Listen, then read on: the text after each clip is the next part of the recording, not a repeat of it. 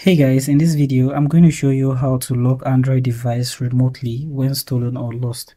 And we're going to be using Google Find My Device for this. So let's say we have a device that is lost or stolen. But before this can work, you need to have access to the internet on that phone. And you also have to have login into your Google account on the stolen or lost device. Now, if you're using a mobile phone to do this, you want to open the Google Play Store and search for Find My Device. You're going to see the Google Find My Device application.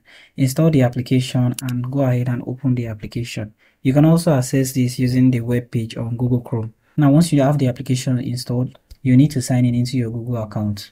Log in into your Google account with the correct email and you find all the devices that are connected to that Google account. Once here, you want to tap on the lost or stolen device, and on the device, you want to come to where it says secure device. Tap on secure device. And this is what happens when you secure your device. The device will be locked with its PIN pattern or password, and you'll be signed out of your Google account on the device. If you want to add custom message that will display on the lock screen, you can tap on add contact info. Here you'll be able to add message and add a phone number. Tap on secure, and the device will be locked. You can also proceed to do any other security check on the device. Now you need to unlock the device with your authentication to get the device opened again.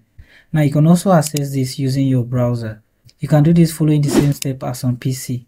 Go ahead and open your browser and sign in into your Google account on the browser. Once you have done that, you want to search for Google Find My Device or Find My Device. Here you're going to see two links. You can click on Android Find My Device or Find My Device. Click on any of these and you'll see all your devices in this section.